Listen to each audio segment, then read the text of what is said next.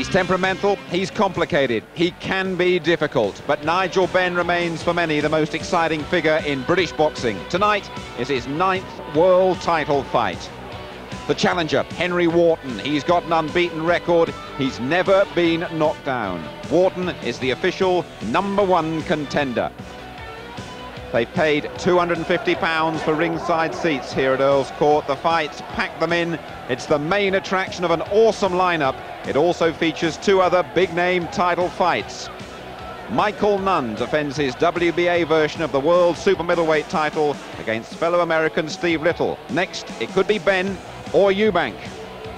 And the old warrior Lloyd Honeyghan, in the twilight of his career, but still a champion, he puts his Commonwealth title on the line. Hello, a very good evening to you all. There's a fantastic lineup of boxing talent here at Earls Court tonight. It's cost something like £3 million to assemble. Barry McGuigan is with me upstairs to enjoy it all. Barry, we'll talk in just a moment. But topping our bill tonight, the Master Blasters, Henry Wharton and Nigel Benn.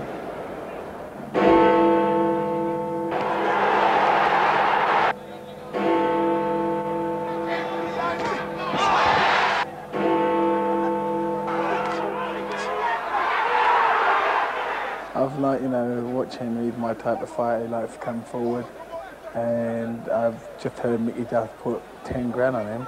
Well, why don't Mickey Duff come and meet me, and I'll bet him 20 grand he don't knock me out.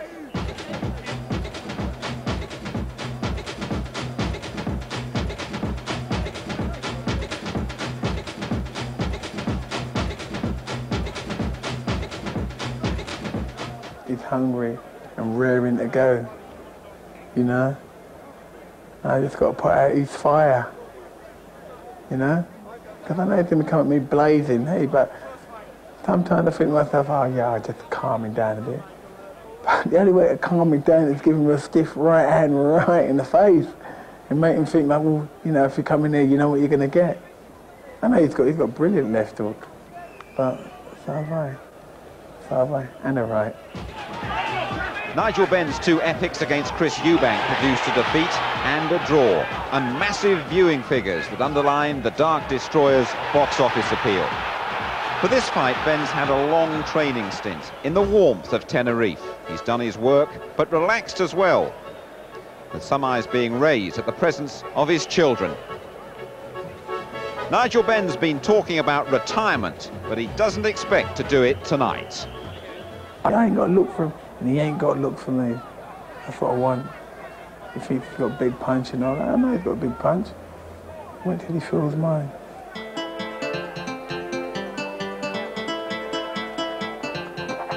The challenger's based his preparations out in Malaga.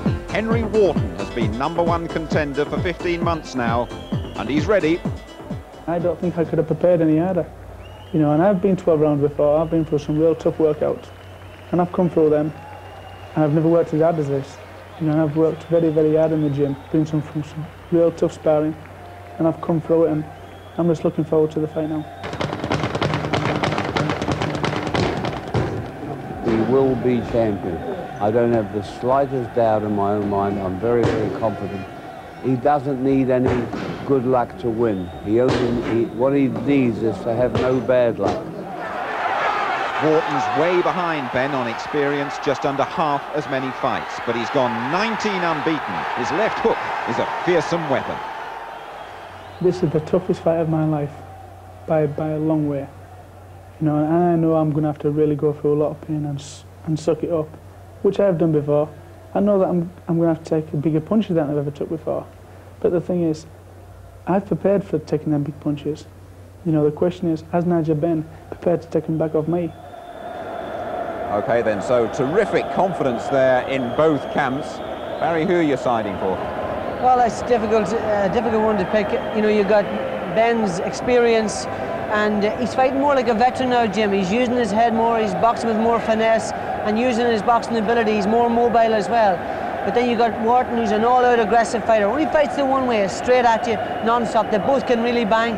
And I'm going to favour the experience, and I think it's going to be Ben and a late either decision or stoppage. Yeah, I'm not going to disagree with you on going for Nigel Benn, but the big question here, and what all Wharton's fans down below us are wondering, what's going to happen if Ben gets hit on the chin by that left hook? What's going to happen if he gets hit by the left hook after the 6th round?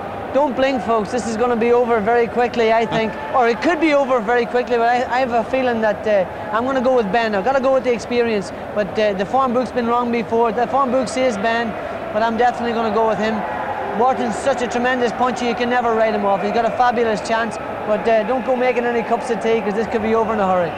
What about Nigel Benn, though? I mean, a few people are a bit surprised he had his kids over in Tenerife. He's talking about retirement. Is that really the right mood to be going into this fight in? Well, I've written him off before against Eubank. He goes into the ring with the wrong attitude. I thought he's seen better days, but he's proved me wrong before. He's a very relaxed guy. He's more relaxed now than ever before.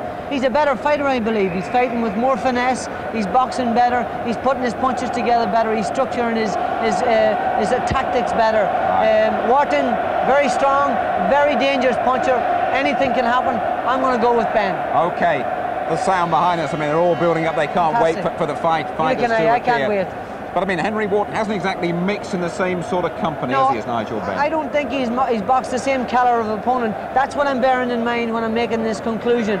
He's boxed guys that the only familiar opponent is Lou Gent, and Lou Gent lasted 4 ferocious rounds with Ben, whereas he drew with Wharton. So, you know, the form book's got to say Ben, you've got to go with the experience. But as I say, this guy's got such a terrific punch, anything can happen. But again, I'll reiterate, I'm going to go with Ben. Thanks, Barry. Almost feel your excitement sitting right next to you. Let's pop down to ringside and see the feelings there. Gary Newbon has with him Don King and Frank Warren. Gary. Yes, they're the new little and large partnership in boxing, and they're going to bring us some tremendous fights, big-name world championship fights on ITV. We've got Don King, of course, the man with a great hairstyle, and his new partner, Frank Warren, who recently Don described as faster than a moving bullet. Don, what night are we in for tonight? In for a terrific night tonight. You've just seen a competitive match there with another upset, and it demonstrates that we put the best against the best, and this is what the people want, the customers, the recipient of a great night of boxing. And so we have in store for you a fight that's going to be a barn burner with Nigel Benn and sweetbread Henry Wharton. Frank, I know out of you I'll get a prediction. Who's going to win this big battle? I fancy Nigel Benn. I fancy him very strongly in a very tough fight. But I think he's got the experience and the firepower to stop Henry Wharton. Okay, well, let's bring in John McCruick, who knows what the betting is tonight. John. Well, are we in for a major upset? Now, the Dark Destroyer, a classic warrior, 5-2 they bet him, but 9-4 against Henry Wharton, and the money has been going on him. Smaller bets at 9-4, 28-1 the draw. But here, we haven't got Don King, we've got King Don. A man with all his subjects here, King Don. But let me tell you this, a harder man to get money out of than you, and he's hard enough, is Mickey Duff, the manager of Wharton. He's back Wharton, aren't you worried? King Don? I don't know who's the crazier of the two, Jim. Yeah, who knows that one, Gary. Mickey Duff apparently has put a very sizable bet on his man, Wharton. A lot of his punters have backed Wharton as well to create an upset here. This one could be an absolute classic. We'll be right back.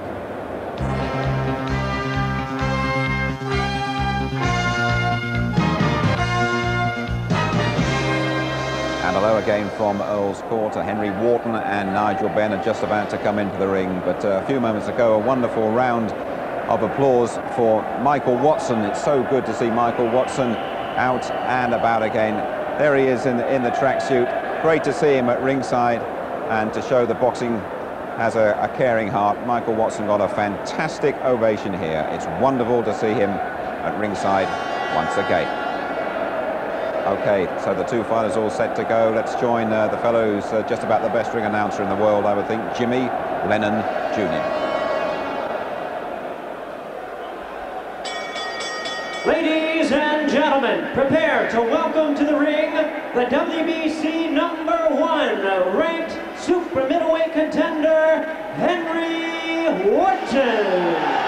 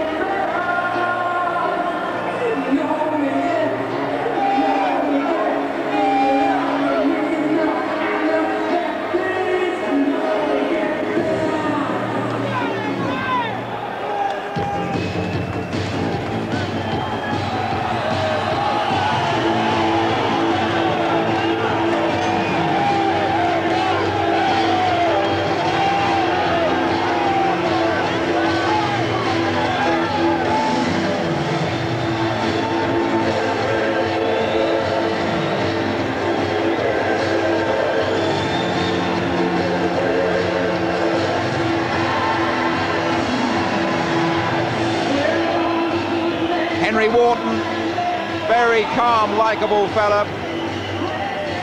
I asked him earlier this week when the fight face comes on. He says it never does. And he is backed here by thousands.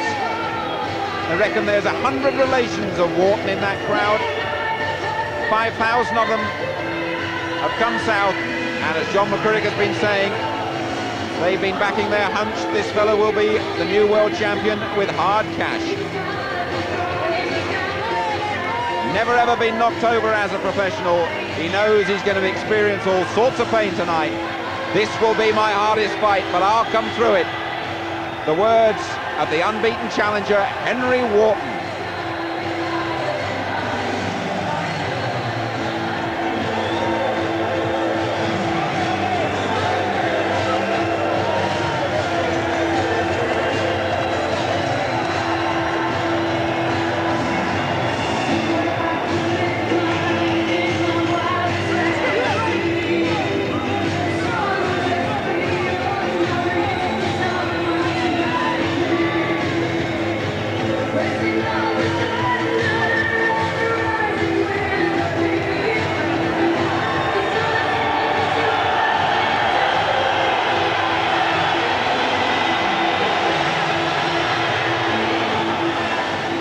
Terrific support for Wharton.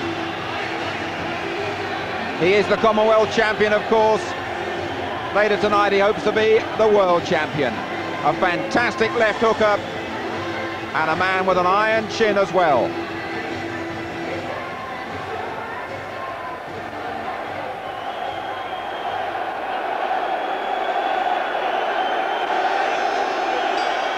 And now, ladies and gentlemen, making his way to the ring, the defending WBC Super Middleweight Champion, Nigel Benn.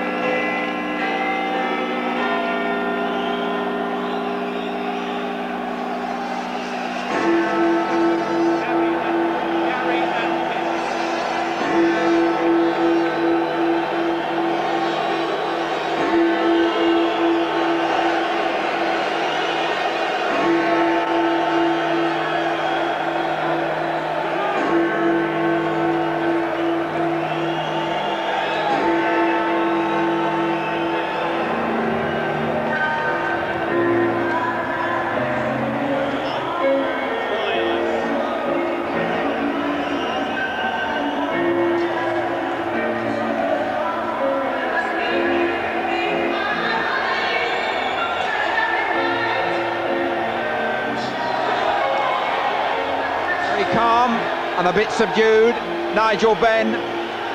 I've seen him knock him over in Windsor, in Aberavon, in Wisbech, and then he's graduated to the venues like Atlantic City, Las Vegas, Rome and Old Trafford. He knows he's coming to the end, but his ambition is to go out with what he calls a good old-fashioned tear-up. The reigning world champion, Nigel Benn.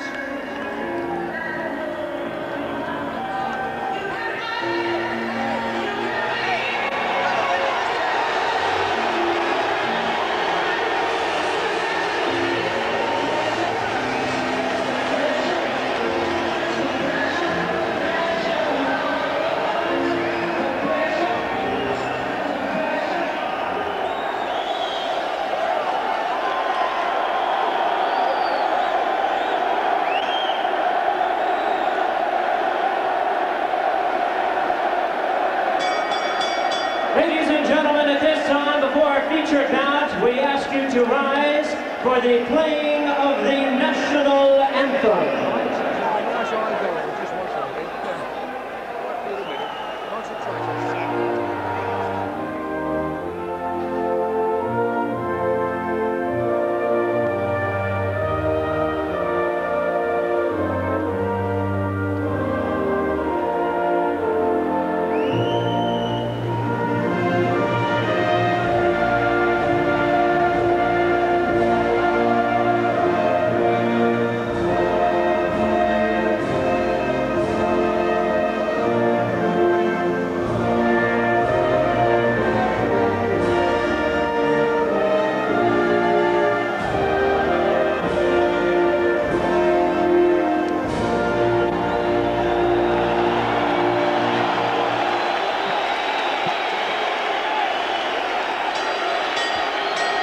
Ladies and gentlemen in attendance, boxing fans joining us across the UK on the ITV Sports Network, and sports fans joining us around the world, we welcome you to Earls Court in London for the main event of the evening, Strictly Business, brought to you by Don King Productions and Sports Network. Promoters Don King and Frank Warren, as sponsored by Corona Beer and the Daily Mirror.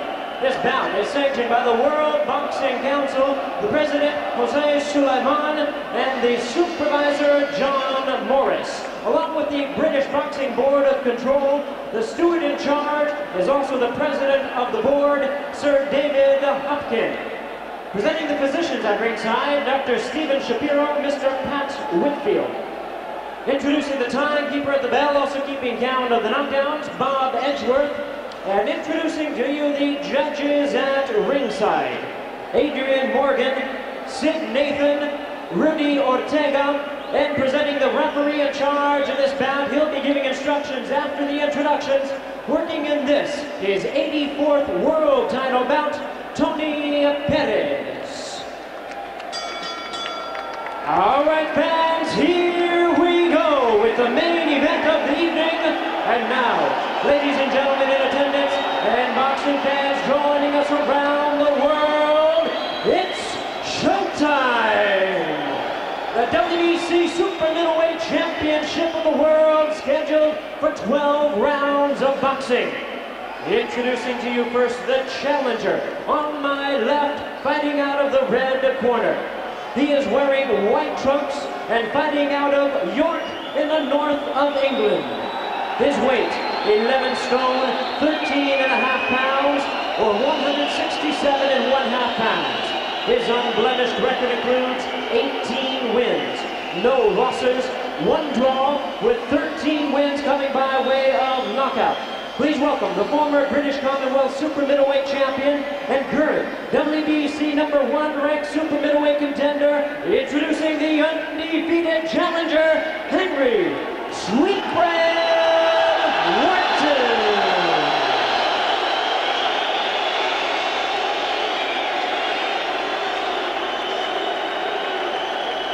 And his opponent across the ring. On my right, the defending champion fighting out of the blue corner. He is wearing black trunks with white lettering, and he hails from Beckingham, Kent, by way of Ilford. He weighed in at an even 12 stone, or 168 pounds. His tremendous record includes 37 wins, 2 losses, 1 draw, with 32 big wins coming by way of knockout. Here is the former WBO middleweight champion and current defending WBC Super Middleweight Champion of the world. Tonight, making his 5th defense of his title, please welcome the hard-hitting champion known as the Dirt Destroyer, Nigel Benn.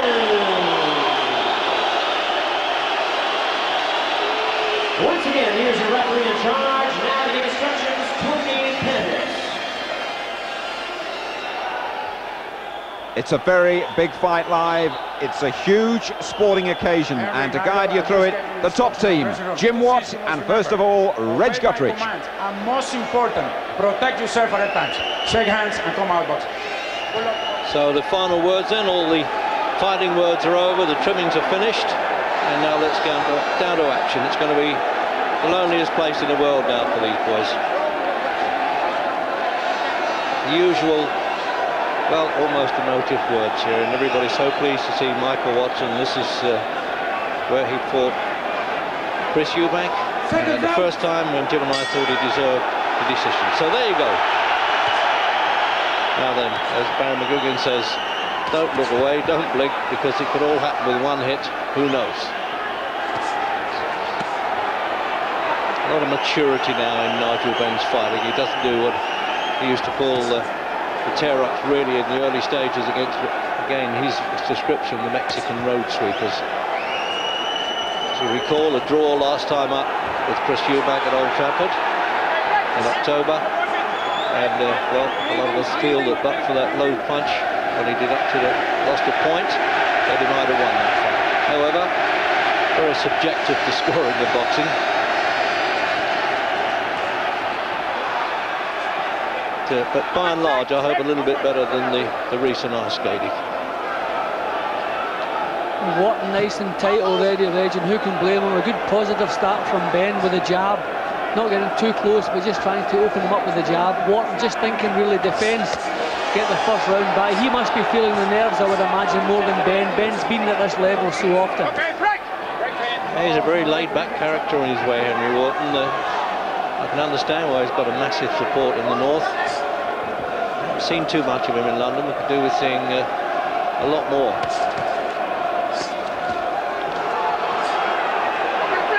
The contrast of people, and only really the eyes are the same, and well, they're ice cubes.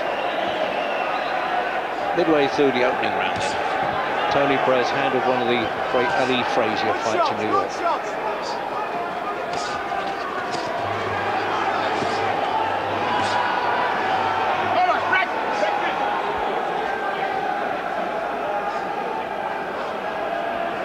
He's just covering himself up sensibly there, Wharton, trying to block those hooks with a high guard. Followers of the fight game, Jim, he looks just like Mark Rowe, who held the middleweight championship of Britain some years ago now. See, Ben is known for looking for a knockout in the first minute of a lot of his fights, and I think that's what Wharton's been told. Nice and tight, especially in the first minute, and maybe loosen up a little bit, get some punches off. That's what he's done. He's done nothing really for the first minute, just had a good look at Ben. Now he's maybe trying to look for some targets. Spent a lot of time getting in shape for this. There's a lot of money at stake. Wharton went to Florida, and unfortunately his trainer was mugged in the gymnasium, so he came out, they went to Marbella, and meanwhile Ben was tuning up in Tenerife.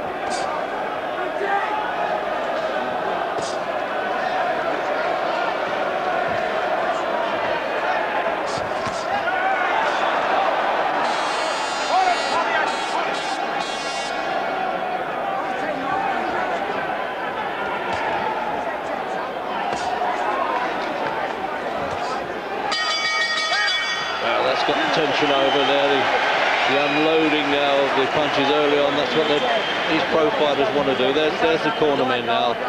Old firm now it's become, isn't it? Peter DeFreitas, who's his personal manager, and self-managed officially Nigel Benn, and of course very experienced Jimmy Tibbs. Saw him in a lot of amateur fights and indeed pros. There you are. Keep your hands up, he's saying. Protect yourself from the hooks.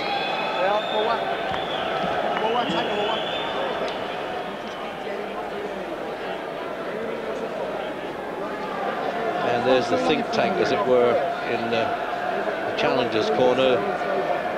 Mickey Duff's leaning through the ropes there, who's the manager, and there's Terry O'Neill, the little man in the ring, been with Wharton from the start, and the cut man, if needed, Denny Mancini. Seconds out. Certain kind of self-assurance again with Ben. He's always been a confident fighter, but he's just become a bit more compact, and Jimmy Tibbs has done a good job on him, hasn't he, Jim, really? Yeah, he's a lot more controlled now. I mean, Nigel just used to look for a knockout punch every punch he throws, but now he's so controlled, he thinks more about pacing. I mean, Nigel was always looking for the finisher, and so it would go tired in the last half of a fight. But I was impressed against Eubank that he really paced the fight well, and he's doing that here. Just used the jab in the first round there, which I thought he nicked. And now Wharton's coming back. Wharton's had his look. Wharton knows now he's got to start unleashing a punch or two now, reminding Ben that this is not going to be an easy one. And the left hook is favourite punch. Remember, people forget that Ben can box a bit. He was the ABA champion.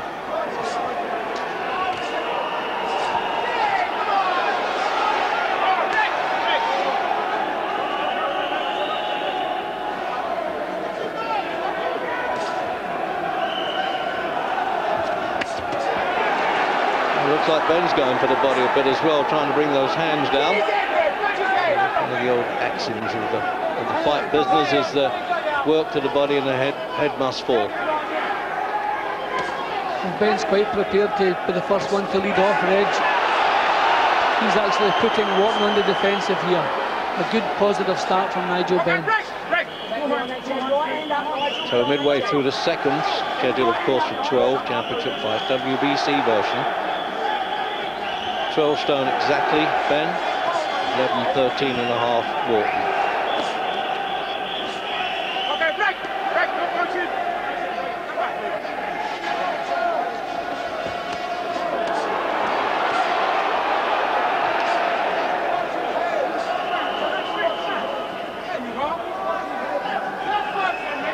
Wharton's just a little bit tight at the moment, Reg. He's going to have to settle down a little bit, relax a little bit more. He has to keep his defences sound, just loosen up a little bit. Well, you know, Jim, you can't blame him in his first World Championship fight being a little bit hesitant at the start. If he got him winging punches, he might have got nailed.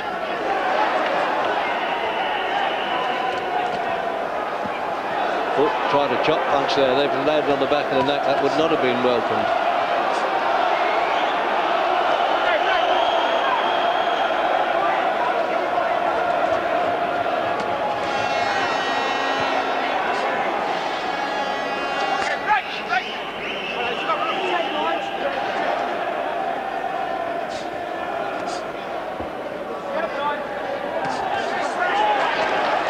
With the jab up there, a bit of a post and slot punch, that one. So, end of the second. Throwing the gumshoe.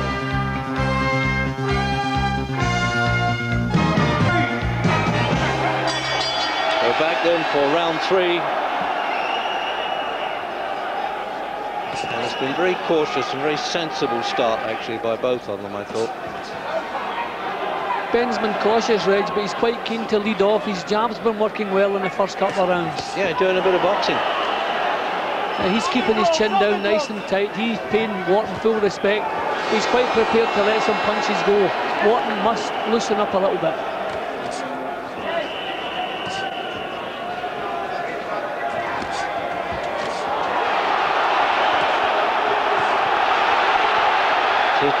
He's definitely working to the body as much as he can there, Ben. It's always been his forte anyway.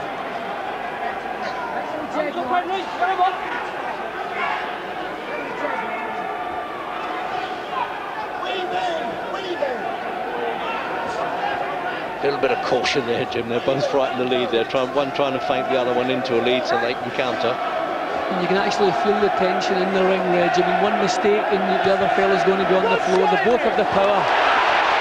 But Ben getting the punches off better at the moment.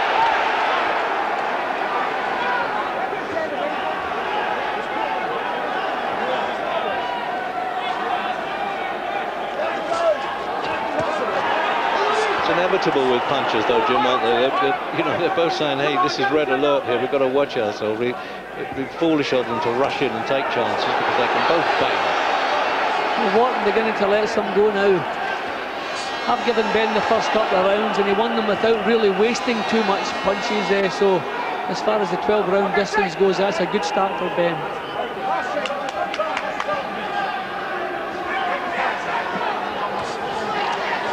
Yeah, he doubled that jab up again there. Good point scoring stuff, this. We've got American, Welsh and English judges.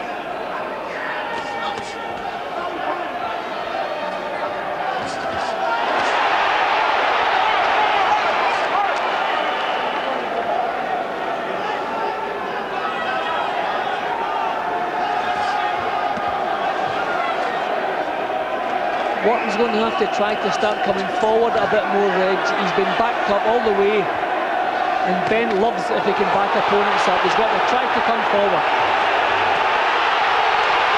They look a little bit better at the back of the hall than they do close up as we are, Jim, there. Those punches of Wharton, they're hitting him on the arm. He's out the ropes there, he's got to let him, he's trying to fight from outside the ropes. Well done. He just caught him on the arms a bit too much there, didn't he, Wharton, when he unloaded?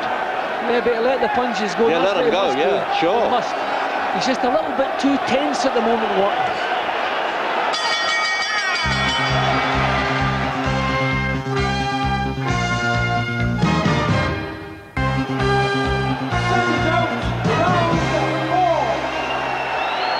It's the fourth round.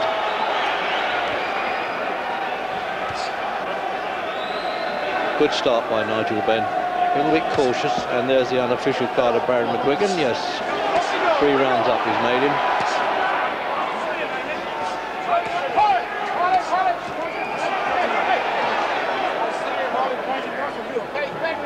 Just a little rebuke there from Tony Perez. Just behave yourself there. Pulling on and throwing punches like that. I think probably controlled is a better way of describing Ben's first 3 rounds rather than cautious, because he's always ready to let the punches go. He's worked well behind a jab. Wharton, for me, is far too tight, too tense. And he's not going to outbox Ben at this rate. And he can't just depend on a knockout. He's got to do more work. Got to open up a little bit.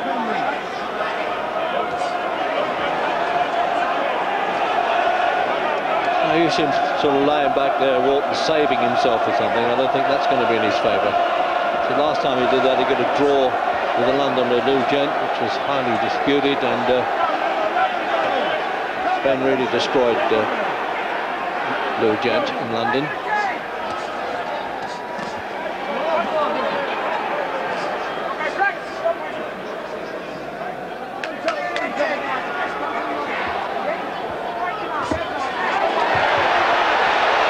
Missing him with that double jab, is he? His jab's working so well, Reg. I mean, it's unusual for Ben to face a man he doesn't have to go looking for. Some good shots from Wharton there, but he has to sustain this. There's a sort of look on Ben's face like, hello, hello, the lad's unloading some punches and I'll take those and there's no trouble. Talking about searching for openings there, Jim, they really are, aren't they? Certainly Ben is. Ben's jab is working so well in the first 3 rounds.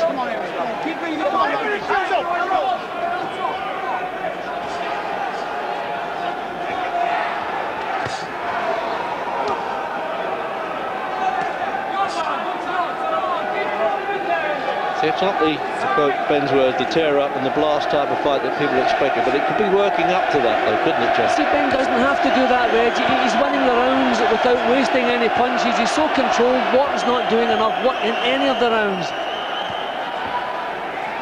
You know, the only time Wharton's letting punches go is when Ben's already up close, and by that time Ben has landed a couple of jabs on the way in.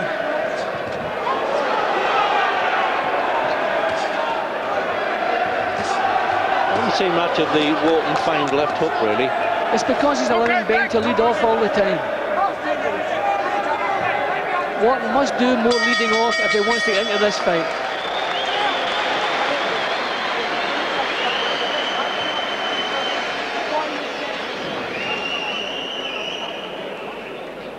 Well, looks like a barber shop there at the moment, doesn't it? All quiet and calm and collected. Let's have a look at this double jab coming up, Jim. Ben's jab is working so well, very accurate, very controlled. His chin's down, bang, bang, 2 perfect left jabs. This is an attack now. He comes in there, Ben. You got a little counter-attack coming in by Wharton. Not enough from Wharton, Reg. A couple of punches inside, but not enough. Ben's work is always looking better.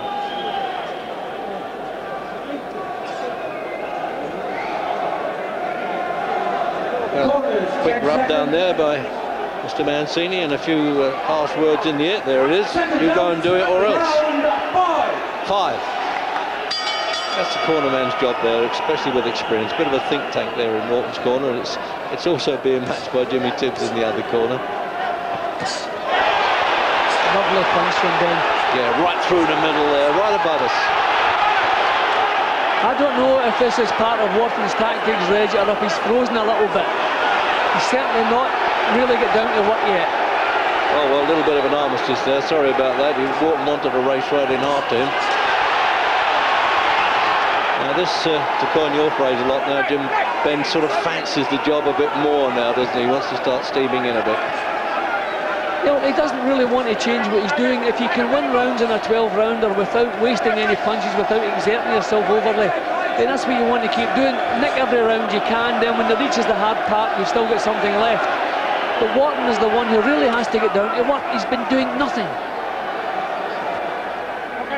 Throwing some punches up close, but he has to do more leading off, has to get his own jab working. It is a big step in experience and ability here, isn't it, by Wharton? Little signs, Reg, that Wharton is frozen a little bit.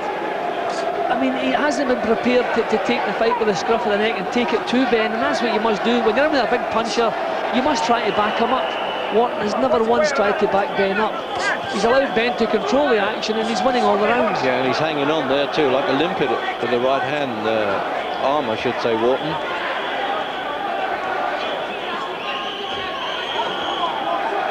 See, even when Wharton throws a punch, you can see he's still thinking about defence. As soon as the punch is out, he's pulling his elbows in and his chin down. He's just paying too much respect to Ben at the moment.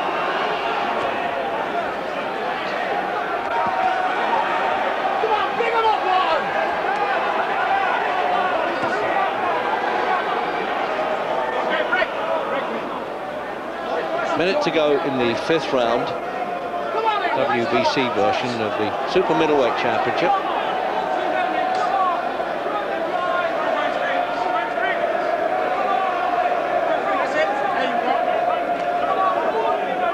So Wharton's actually dying to have a chance of Henry coming from the audience. There's quite they've really come down in the coach loads and bus loads and probably caravans too, because he comes from a travelling family.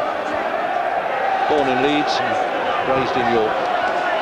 See, Wharton hasn't really let any full-blooded shots go because he's almost on the defensive. He's almost reacting to what Ben's just done. So he's not really setting himself and getting the full power into his shots. He really has to think about leading off if he wants to get into this fight.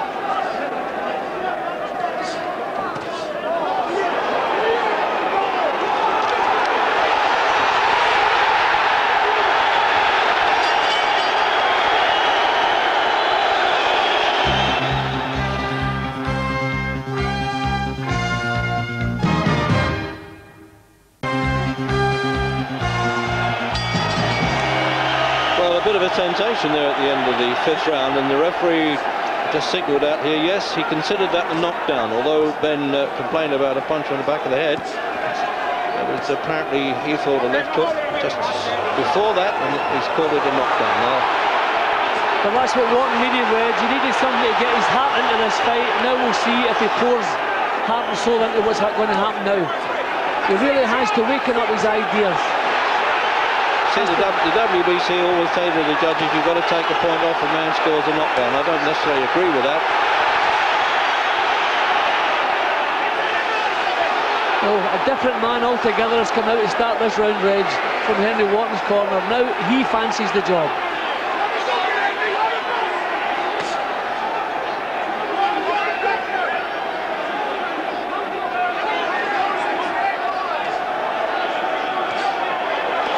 Oh, that was the first signs of a good uppercut there from Ben, wasn't it?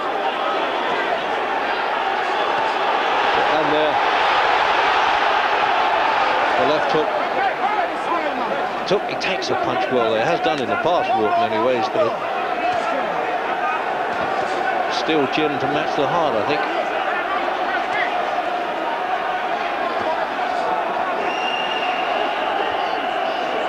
Now we're getting some reaction from the Wharton supporters, having seen that, well, maybe a disputed knockdown. As far as the judges are concerned, they've got to go by the referee's instruction. The right hand there, not the left hook that he's talked about. Yeah, but he's coming back with full-blooded counters now. He's not just kind of chapping inside as he was earlier. Now he's getting power into his punches. Now Ben has to think a bit more about defence.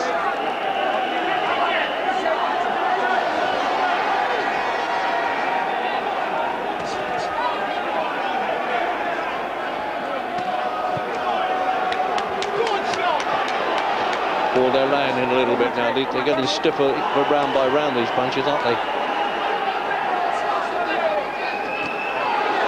Oh, they got a rule with that, but it actually went past.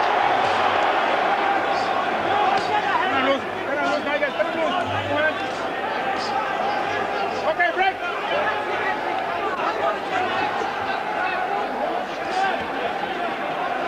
Bring him up, Ben, bring him up! Ben's kind of lost his composure a little bit, Reg. He's bullying forward now. He's not putting the same thought into his boxing. He's just putting his forehead down and kind of pushing himself forward. It's not the thoughtful boxing we saw in the first 4 rounds.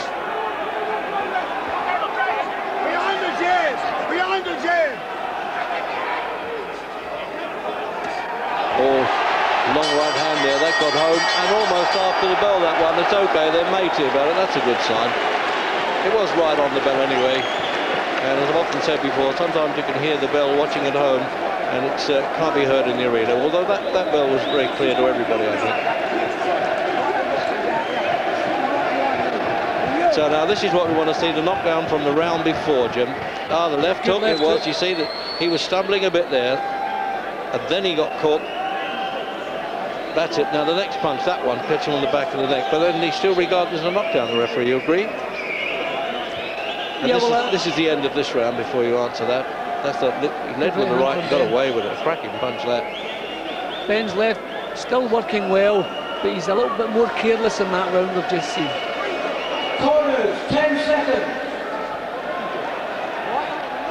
Would you have considered that a knockdown, Jim? Yeah, I think so, Reg. It was Ben's fault that he got caught in the top of the head because it was bending down low. Right, round 7.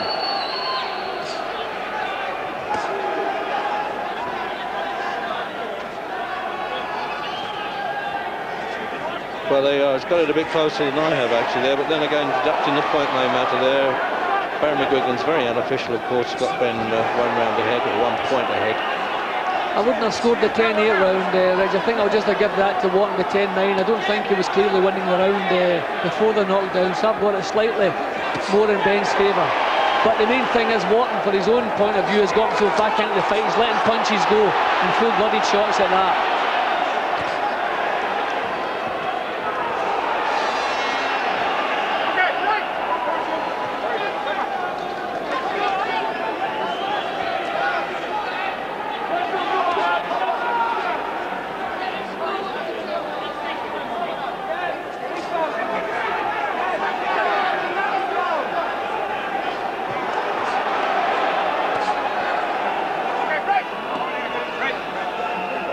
Using a little bit of touch of shoulders and forearms in those clinches. Still good jabs from Ben. Yeah. Not controlling the fight the way it was earlier, Reg, but still jabbing well. But Wharton right back into it now. He does hang on tight with the right arm there, doesn't he, Wharton? I don't blame him. He's protecting his ribs as well and trying to stop Ben from punching inside, but the referee's got to break them. He tried the uppercut there, Jim Wharton.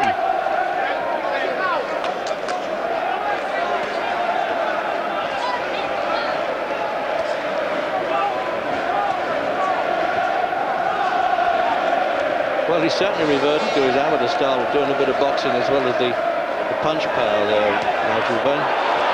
There goes the gum shield. Yeah, the referee will have to pick that up and stop the bout at the appropriate moment to replace that. Now's a good time. Yeah, he'll do that now. It's a medical rule. He's just kicked it back to the corner as well there, Wharton. So they have to wash it and put it back, but they do take the time off.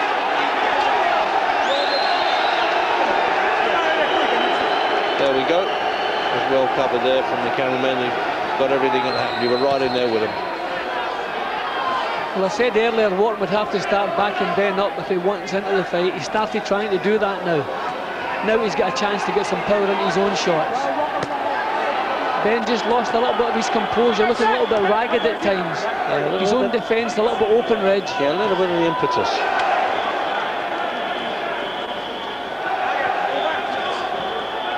Referee had a job getting out of the way there as Wharton backed off. He's still a nippy referee though, Tony Price.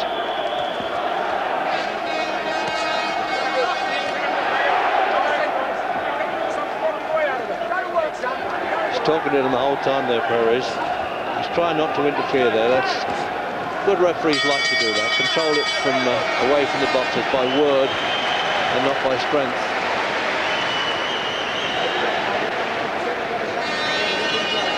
Well, they're settled down a bit now, Jim, isn't it? Yeah, well, it's more even action now because Terry Wharton has revved up.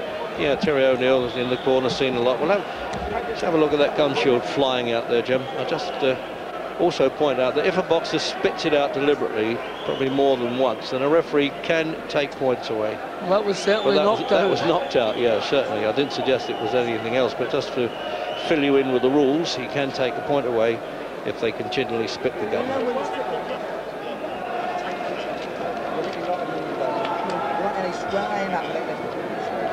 A little dab of a nosebleed there early on, Ben, but it didn't seem to matter. Get that in the schoolyard, he'd probably say.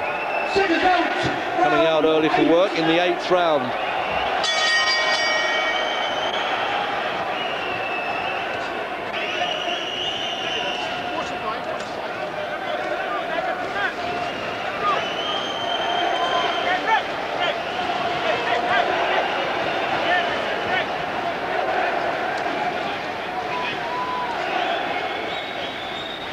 Here's Gary Newbon with Mickey Duff in the corner.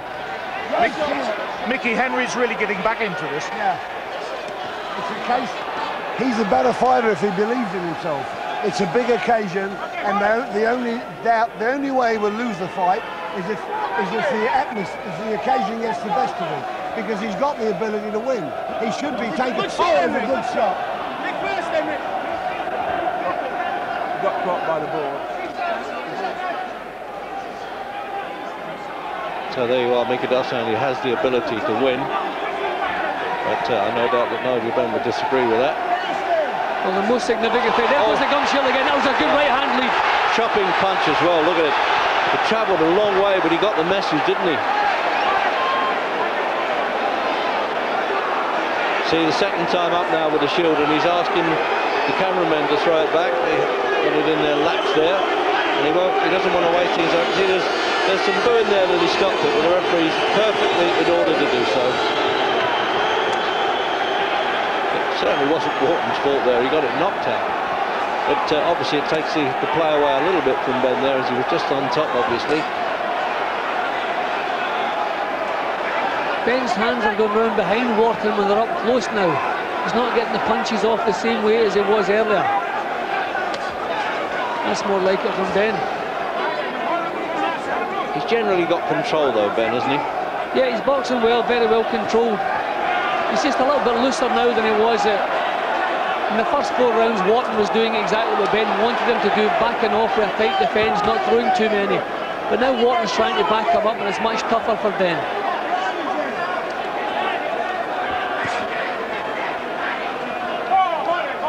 See, Ben just a little bit ragged at times now.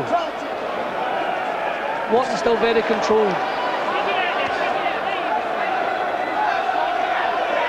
I think Ben's accepted the fact now that Wharton does absorb a good punch, because that was a cracker. He's knocked over a lot of people with that type of punch in the past, Jim. Just a lovely right hand leading that caught Wharton bang in the chin, but as you say, it didn't shake him. He's advertising himself there, actually, on the short, saying no fear he has there on the waistband, Ben. Something about the Ministry of Sound is the other emblem. Ben hasn't been using the jab in the last couple of rounds either. Remember, this fight's been shown, well, halfway around the world. It's been shown on pay television Showtime in America. And the Don King and Frank Warren bid was £1,575,000 for a split, of which Ben gets a 75%. And if you're thinking, well, I wouldn't mind fighting for that kind of money, I don't think you'd want to put the work in that these fellas do and take the punches. Let's have the replay of that right-hand punch that leads in here and knocks out the shield, Jim. Just crouched down, looked for the spot, bang, lovely punch. Wharton was all right, he was looking for the follow-up punch and slipped inside it. But lovely right-hand leads, he just here he comes leave again. A moving target over with the right hand, bang. Wharton still looking at him, ducked from the left.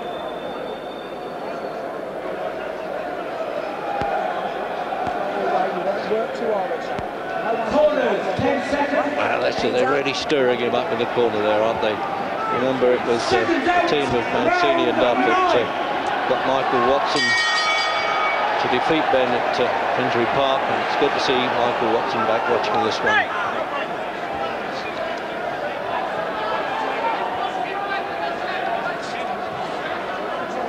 Ninth round.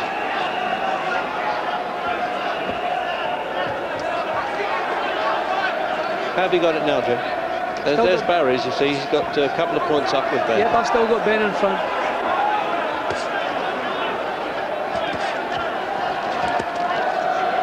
What would worry me if I was in Ben's camp is the fact that he's just a little bit more ragged than he was earlier on.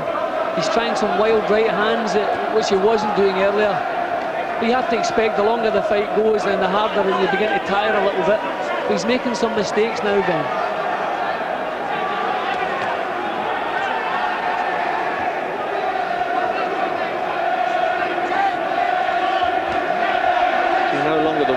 Swinging Ben, remember that. It was really the hours he must have been putting in the gymnasium with this, with coaching, with his trainer there. You see this, you see what he's saying, come on, when are you going to lead to me? I want to shoot the counter punch, and they're right above Jim Watton here.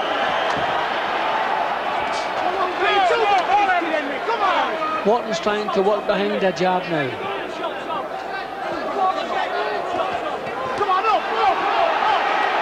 You need just a touch of the desperation stakes now, Wharton, doesn't he, Jim? So just unload, take a little bit of a chance. I think he'll have to do that. Ben's experience in the ropes there, serving him well. He's keeping his chin out of trouble. Wharton has him pinned there, but not really having a chance to capitalise on it. See, he's a little bit hesitant to move in and let the punches go. See, this is where Ben is dangerous, with his back to the ropes. Yeah, he uses him like catapult a bit at times. You're not supposed to unfairly use him, but I wasn't suggesting that, but he does. Ali was great at that too. Wharton still managing to back Ben up. There's that lovely right hand lead again.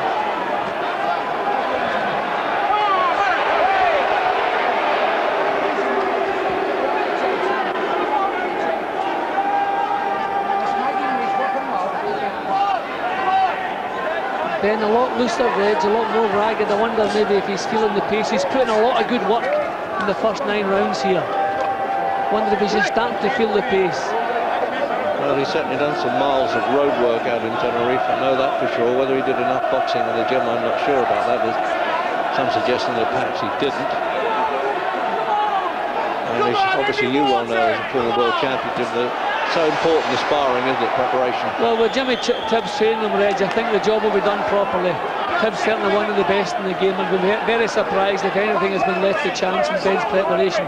But he set a good pace, and you have to remember Wharton did very little work in the first 4 rounds, so maybe he's feeling the stronger now.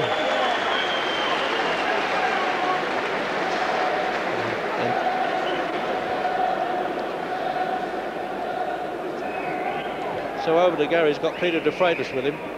Peter, how does the Nigel Benn camp see this at the moment? We feel that we've won every round.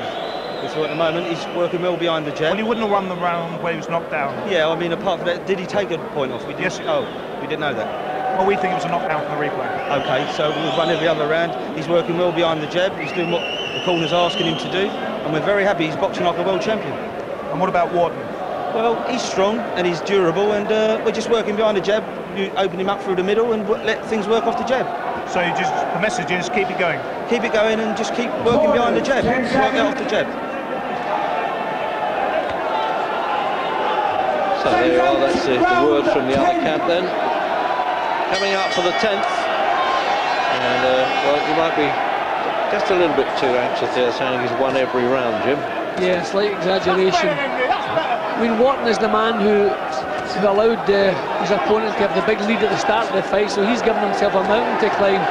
So he's the one who really has to raise the pace and keep it up. I mean, the signs that Ben's tiring a bit, he's still dangerous, still has the power. Yeah, he's a little bit ragged, and that's usually a sign of tiredness. Looked like the old soldier there, Ben, from the Royal Fusiliers, wanted to just a touch of the collateral bombing stakes there, didn't he? Winging away if he could. See, I always feel that too much of the time Wharton has just been a little bit hesitant to let his punches flow. And he's backing Ben to the ropes, but it's as though he's a bit worried about letting some punches go in case he gets tagged with a counter. You've got to go out and win world titles. This is good stuff from Wharton here.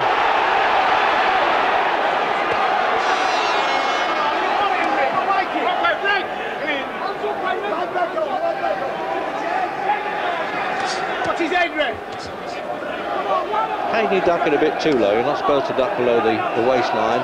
The referee hasn't interfered at all.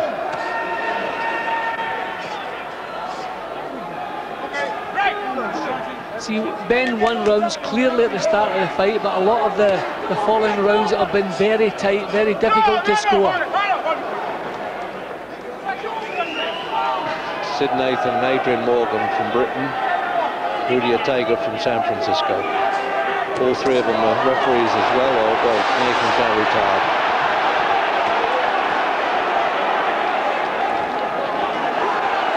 He's a little bit messy there, Ben, isn't he? I'm surprised at that, Jeff. He's lost a lot of his composure, Reg. Quite often he's finding his head in some funny positions here. I'd really feel that's a sign of tiredness. Yeah, he might be hit by body fatigue. It's unlikely when he... But he has put in a lot of work, Reg, a lot of good shots. Wharton saved himself in the early rounds and he's still looking strong.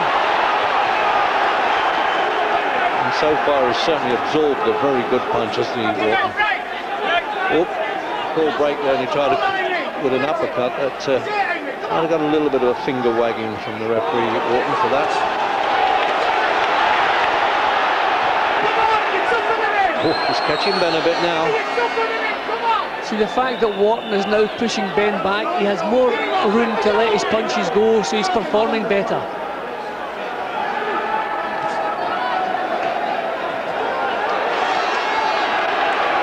A lot of close rounds now, Reg, and the fact that Wharton's pushing him back might just sway them slightly in his favour.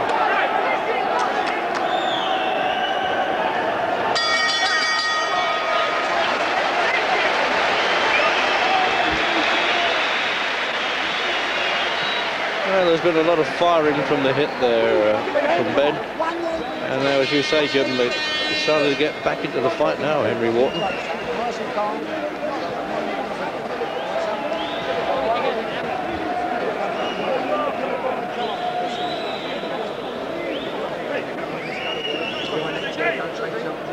Matter of fact, it looks as though Wharton was actually grinning at the corner there when he seemed to get better of a couple of exchanges with Ben. I got that impression anyway.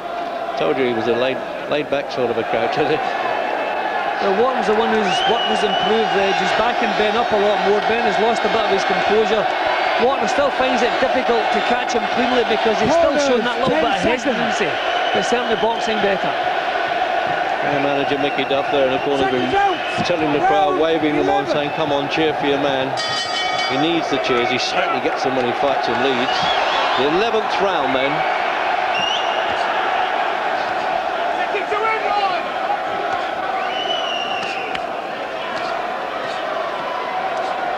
And there's Barry's unofficial again there, a couple of points up. Notice he put a 10-8 round there early on with the knockdown.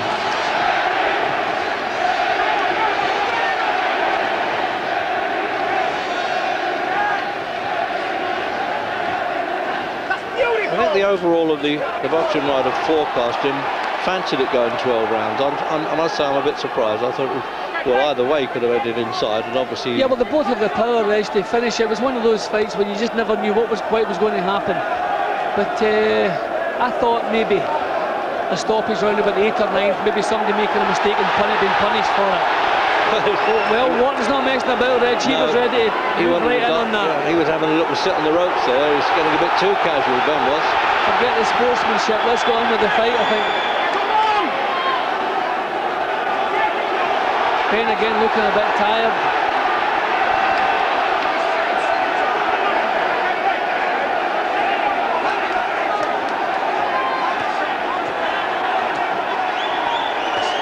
See, the trouble with Wharton, Reg, he hasn't had too many real big rounds when you could say he won them clearly. I mean, even at the round where he scored the knockdown, I thought it was pretty itchy-peachy, and the knockdown let him win the round, but not clearly. See, Ben really digs deep when he has to. You've got to hand it to him. He really digs deep. He's holding on to the top rope at the same time there.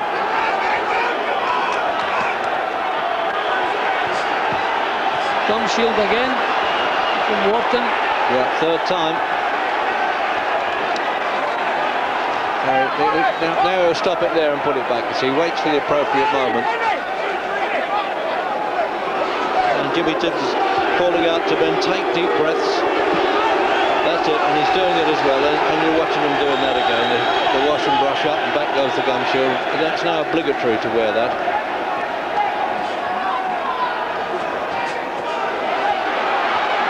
See, whenever the going really gets tough, Ben digs deep, and just everything he's got, he pours it out. That's why you can never grudge him the success he's had. Never complains when the going gets rough, just keeps going.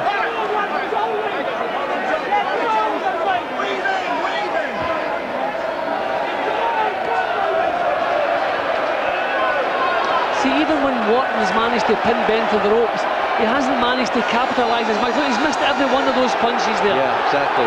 See, he's pinned him to the ropes, but Ben's experience has kept him out of trouble, and that's Wharton's problem where the points are concerned.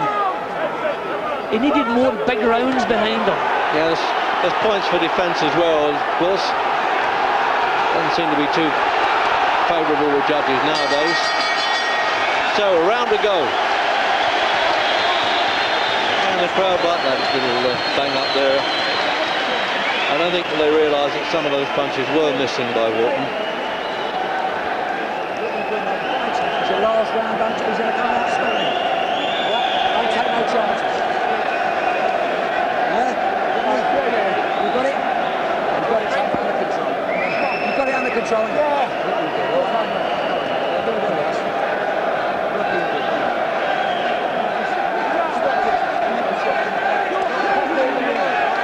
Let's see if we can hear them in the corner there.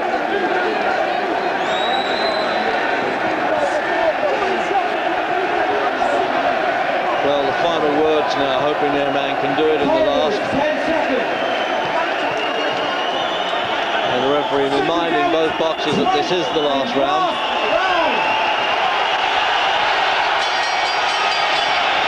Little smile there by Ben, you know, when he permits himself a smile, it shows he knows he's happy with the way things are going.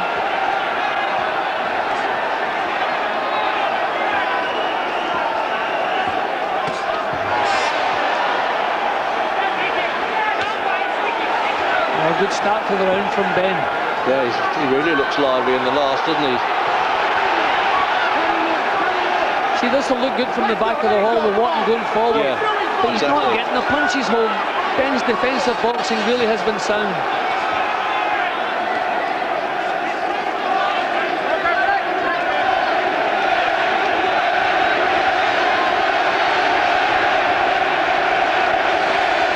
Sharps and stamping there on the floor for Henry, and certainly not Cooper, who's at the ringside doing the radio broadcast. They've been dying for something to cheer now, the Wharton supporters. And as Jim Watt rightly says, they're probably a little bit fooled at the back of the arena that these punches are landing.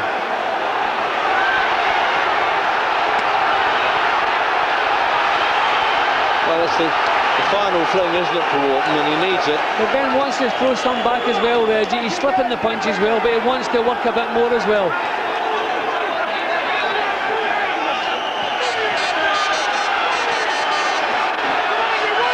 He'll give the round to Wharton if he doesn't work with him. It's not enough just to bob and weave. He's got to come back with some counters. Midway then.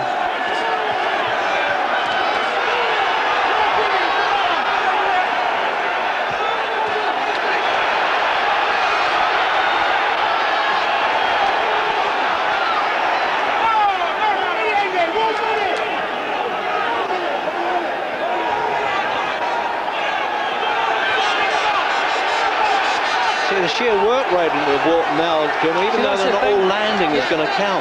Then he'll give him the round, Reg, because he's not coming back with enough punches of his own. Slipping and sliding, but you've got to let the punches go as well.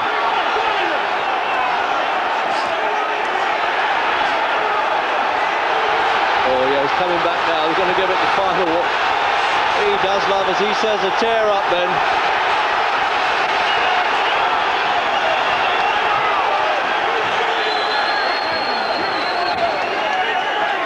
half a minute.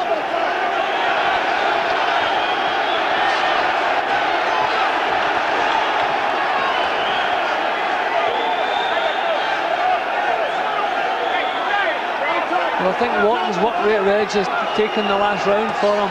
But personally, I don't think enough. I think Ben still holds his title.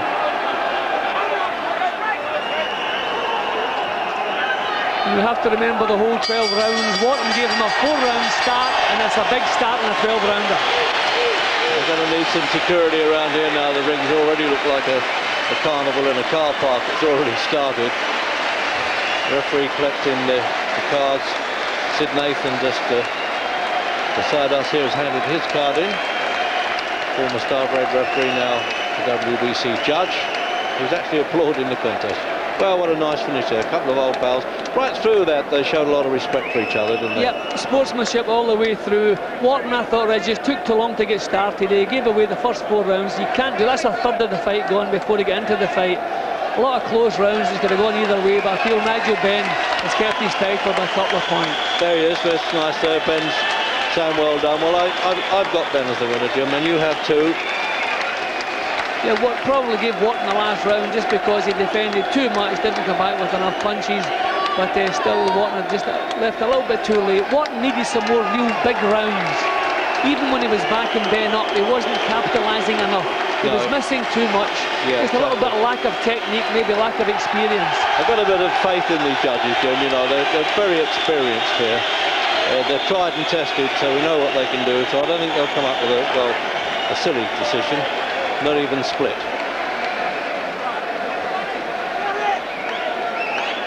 So all the money there that they've given for it, well, there you are. Just got him up by 1 point. I think it might be a bit more than that, but we'll see. That's unofficial, Barry. And it seems like the sponsors have got their money's worth again tonight. The Daily Mirror and the girls getting in the ring there, ready to hoist the flags.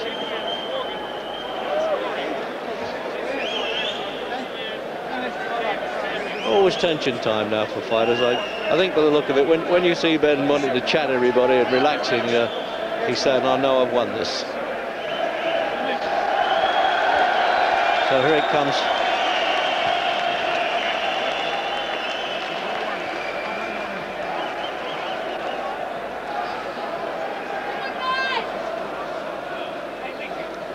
So the American MC, Jimmy Lennon, here's the result. Ladies and gentlemen, after 12 rounds of boxing, we have a unanimous decision. Well, that's I will read the score totals. Judging ringside, Sid Nathan scores the bout 116-114. Rudy Ortega scores the bout 117-112. Adrian Morgan scores the bout 116-113. All three in favor of the winner. And still, Nigel Benn, perhaps a bit of a big one there by Rudy Ortega, 117-112. But good judging by the British judges there, 116, 113, 116, 114. Only a couple of rounds. That's about right, Jim, isn't it, with you? Yeah, that's fine with me. Yep, definitely. Ben was always in front. Wharton gave him too much of a start, left himself with too much of a match. Ladies and gentlemen, have in hand of recognition for an outstanding effort and a fine sportsman. Have in hand for Henry Wharton.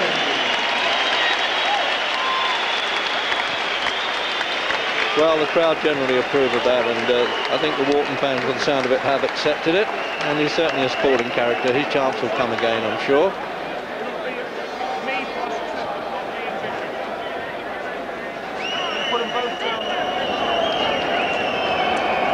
Well, then a standing ovation for the fighters here at Earls Court, and they really deserved it. For what it's worth, I had Nigel Benn winning by 3 rounds. We're going to look to talk to both fighters, to Nigel Benn and to Henry Wharton, who made such a brave challenge for Benn's world title. And there's more World Championship action as well, and that's coming up after the break.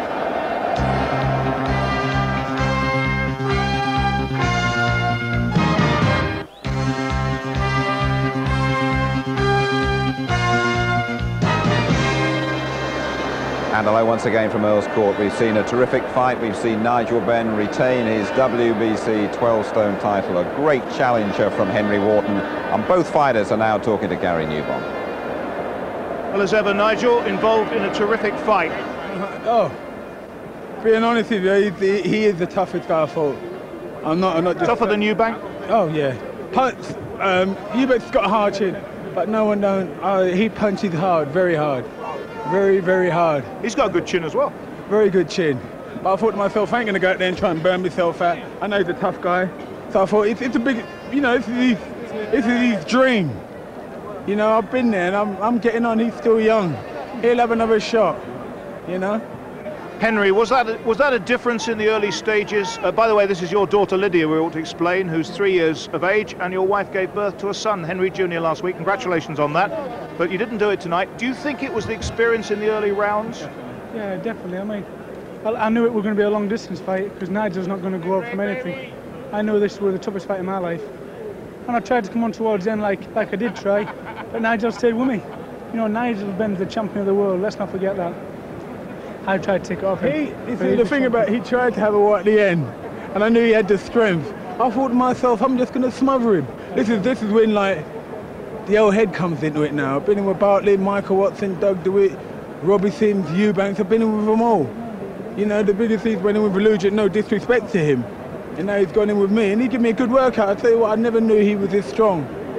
You know, if we want a rematch, we've got to talk a lot. Actually, if you had a rematch, Henry, would you actually go flat out more from the start now? Of course, I've learned something like Nigel's learned. You know, we'd both adopt different tactics. I'd adopt different tactics, he'd adopt different tactics. Whatever we play, he's a world champion. The world champions can turn their style to anything. You know, I tried to turn it a few different ways, tried to box him a little, tried to mix it up a little. You know, we try everything. We're world top-class fighters. Henry, a very brave effort. Nigel, you're still the most exciting boxer in this country, and you are still world champion. Thank you very much. Good fight. Thanks a lot, mate.